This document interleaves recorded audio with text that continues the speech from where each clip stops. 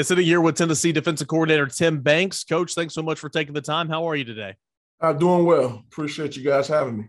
Yeah, of course. And, this offseason, entering year number 2, spring practice, and then coming into this phase of the offseason, strength and conditioning. Now, how is the mindset of your defense? Took a lot of strides in year number 1, but, how is it going into this next step here at Tennessee? Yeah, so far so good. The guys are working really hard. I felt really good about the spring we had. Obviously they're working really hard conditioning right now. And, obviously we got some newcomers there. So, so far so good. You know how it is. We don't, obviously last year was last year. We're really trying to lay a foundation, coming out of spring and obviously, this summer, to try to, obviously, put the best brand of football out there we possibly can. So I know the guys are genuinely excited about it, particularly returning guys. And obviously, like I said, got a couple freshmen out there that I hear good things about. So it's a good time. Kind of working from the front back in your defense, you did have to say goodbye to 3 contributors last season that played a whole lot of snaps for you, but you returned 2 guys on the outside, and Byron Young and Tyler Barron, that have a lot of experience. What are they going to mean for you guys up front to try to live on that side of the line of scrimmage? Yeah, they're going to obviously play important roles for us, starting with BY. Obviously we thought, he started to play his best, brand of football toward the middle to the end of the season. So we thought he really finished on a good note. As you look at his body, you can see, how it's continuing to mature. He's put on good, healthy weight. I think the game has started to slow down for him. So, we're definitely anticipating a great year from him. Then you go to Tyler. Tyler obviously battled through some injuries, things of that nature. But, I thought he had a really good spring. When you look at his body, you can see how it's changed. He looks a lot stronger. He's definitely comfortable in the system. So we're obviously going to need those guys along with the rest of the guys to play well. But, anytime you got some veteran guys returning, that are as talented as those guys are, you're definitely expecting big things. Inside, a guy that's been here, it feels like 5 or 6 years, is Craw Garland, but Amari Thomas, he's, heard great things about him this offseason, stepping up and becoming a leader, and Elijah Simmons and some new faces like Tyree West and, of course, Jordan Phillips. What's that inside group going to look like, Deshaun Terry? And is it going to be a strength in numbers type situation? I would assume you guys want to play a lot of guys up front. Yeah, I think you hit the nail right on the head. I think it'll be, strength in numbers. We feel like we have some really talented guys in there who, again, have played some significant reps for us. And hopefully we'll have a chance to be able to, to a degree, roll those guys. So it's an exciting time. I think, everywhere I've been, the better you are up front, which is cliche as it sounds, the better the defense is. And we definitely got a lot of pieces back. And, we're hoping that, with that experience, they'll continue to take some strides and, we'll be able to play a bunch of guys at those spots. Looking at the linebacker position, I mean, this was a group last year, obviously, that not a whole lot of depth and primarily played 3 guys once Juwan Mitchell was out with injury. But does it feel like that spot in the defense, you feel a whole lot better about it this time, now than you did back in the season? Because I feel like you do have more options to where you hope to play some more guys as well. Yeah, we definitely have more options. Obviously, you don't have a ton of experience in that room outside of the guys that did play. But again, I think we've got more guys at every spot, quite honestly, whether it's DBs, whether it's D-line, linebackers, et cetera. So anytime you have numbers, the expectation is that, you get what you earn, so I know it'll be a lot of guys fighting for playing time, which in turn helps us play better as a defense. So, but yeah, right now going into the summer, obviously we had some guys who signed early, Elijah comes to mind, but we thought, as a freshman had a really good, spring campaign. He'll be better than he was coming out of spring. And then obviously with the returning guys that have played from Beasley to Banks, and even having Mitchell back and, having Pack and Page back, we feel like we have some numbers and we have some experienced guys, and with those young guys, we think those guys are going to push really hard to try to earn some playing time. Jeremy Banks took a huge step last season. Obviously an eraser there at the second level, made a whole lot of impactful plays, a tackle machine. How can he get better now as a redshirt senior? Yeah, I think, just continue to play with the passion and the energy that he played with, but now just refining his game, from some of the small details where, maybe he might have missed a read or a key, but he was just athletic enough to be able to still make the play.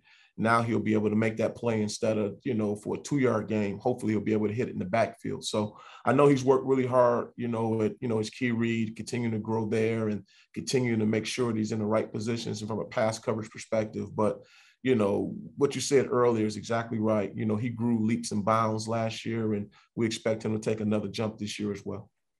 Look at a young guy I want to ask you about, and Elijah Herring. I know he didn't get a whole lot of, just been here since the spring, obviously, and it was probably going, really fast for him. But how was he kind of settled in, and what do you like about his game that where he can maybe help you out this year? And obviously, the plan is to help you out a lot down the line. Yeah, we love his size, and we love his mentality. He's a guy who's never satisfied. He's one of those guys you have to kick out the weight room, kick off the field because, he just wants to be good. That just starts with his upbringing and, how he was raised and how important football is to him. But then the next thing that you think about to me is just his size. He's a big, strong, strapping linebacker, who still has some athleticism. So, again, he wasn't ready coming out of spring, but I think as he continues to work at it, we think the sky's the limit with him. And it won't surprise me if he's fighting, for some playing time this year. You got to replace a couple of guys in the back end. Of course, Theo Jackson, who was so big for you guys last season, Alontae Taylor, who was a second-round draft pick. Those guys are not going to be easy to replace. But when you look at the secondary, I know there's a lot of questions right now, but I think two guys you point towards to step up in leadership roles and hopefully on the field this year are two experienced safeties in Jalen McCullough and, of course, Trayvon Flowers. Yeah, obviously both those guys played significant roles last year in our defense, and they're both back. We're expecting both of those guys to continue to grow, not just, on the field, but just with their leadership skills. And to quite honest, they did a tremendous job this spring.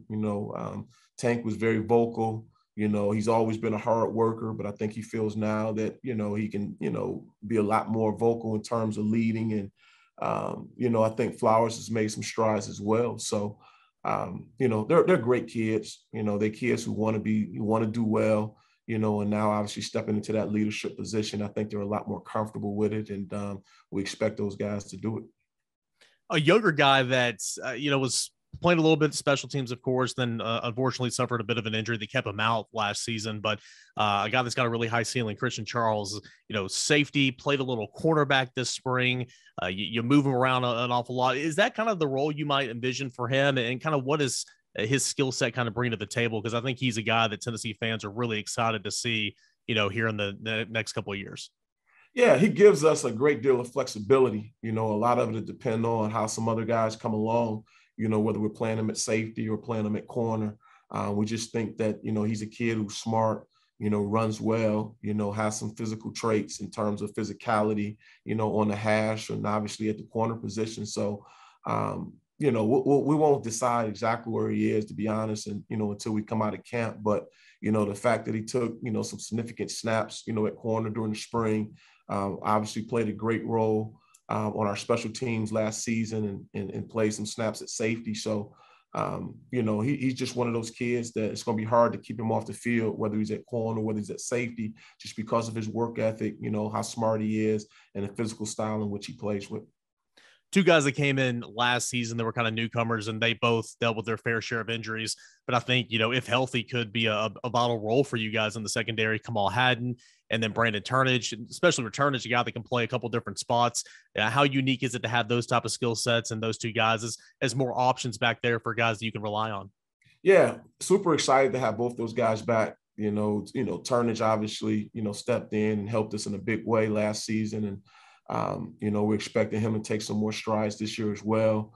Kamal, played some significant snaps in multiple games, and, obviously he'll be better for it as well. So, again, I know I sound like a broken record, but the fact that we have so much depth right now, or better depth, I should say, I think it's going to be a real heated competition in the back end, for significant. Anytime we have competition, it only makes us better. And, we really want to make some strides back there. And we think we have some guys in place to make that happen.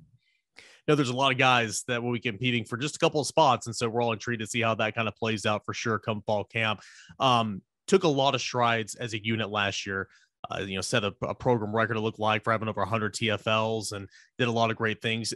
And I know the answer to this is you can get better in a number of different areas, but what are some areas that you guys are really pushing towards to take leaps and bounds here from year 1 to year 2 as a unit defensively?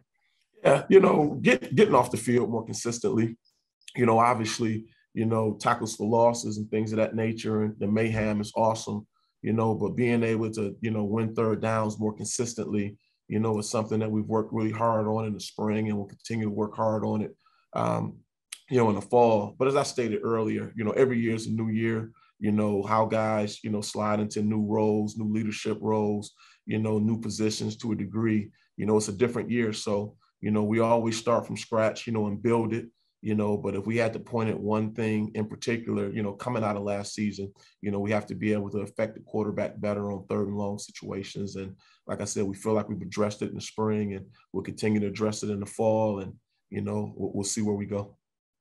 Johnny, with Tennessee defensive coordinator Tim Banks, and just a couple more and we'll get you out of here. As a secondary coach, I know this will sound as a silly question, but I'm going to ask it anyway. How important is it to get a consistent pass rush with your front four without having to bring guys from the second or the third layer? I would feel like it would help out immensely. And do you think as a unit, you guys are close up there to getting that more consistently?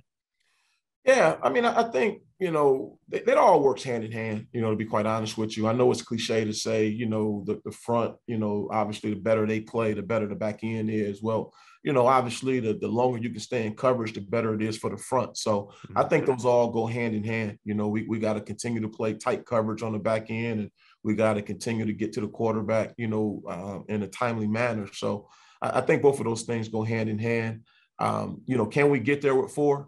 We're working very hard to be able to do that. I think it obviously gives you some flexibility on the back end from a coverage perspective, whether it's man, hot zones, you name it, when you don't have to spin and bring 5, 6 guys, it just gives you the ability to do different things on the back end, which hopefully, can confuse the quarterback even more and give those guys a chance to win. So, but will we be better at it? I like to think we will be. I think those guys have, worked really hard during the spring, and they're continuing to work hard this summer. But as I stated earlier, we've worked very hard to play tighter coverage and, give those guys some more opportunities to get home. You and Willie Martinez go way back. In fact, he was one time your position coach, and now you guys work together in that secondary.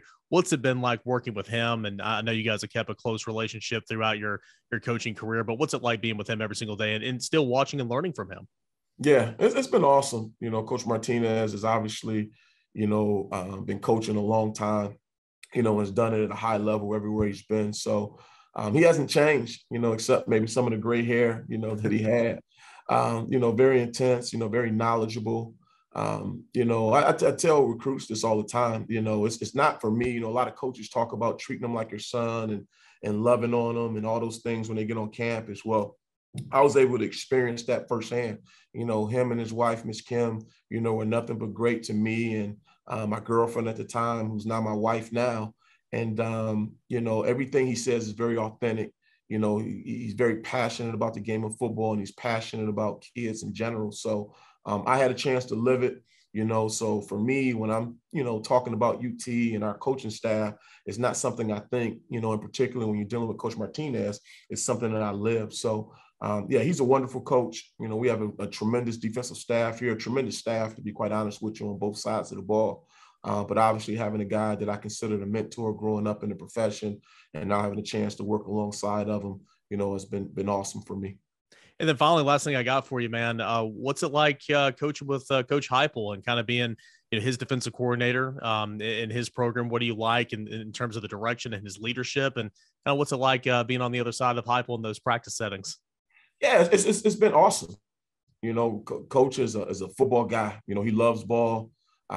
He's cut his teeth on that side of the ball on offense. And, they definitely give us some challenging looks and challenging attack. They try to attack us in some different multiple ways, I should say. And so it really makes us better. You talk about iron sharpening iron every day, just what we get to see from that offense, between him and Coach Golis and the scheme in which they try to attack, really helps us obviously moving forward on Saturdays. But, obviously I didn't know Coach Hype as a man, but he has not disappointed. He definitely loves the kids. He's a tremendous leader.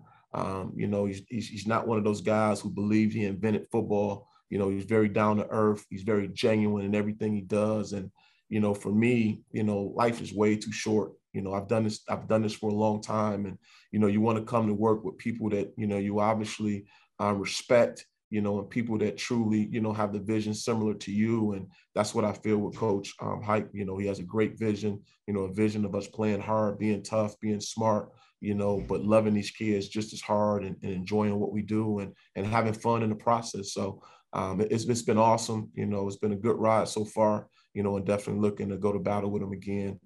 Can't wait to get going. SEC Media Days in just a couple of weeks, and then it's camp time, and won't be long before Tennessee's kicking off, and it's football time in Tennessee. This is Tennessee defensive coordinator Tim Banks. Coach, thank you so much for your time, and I'd love to chat a little ball with you again sometime. Yeah, absolutely, brother. Appreciate you guys, and looking forward to teeing this thing up. Thank you. Thank you.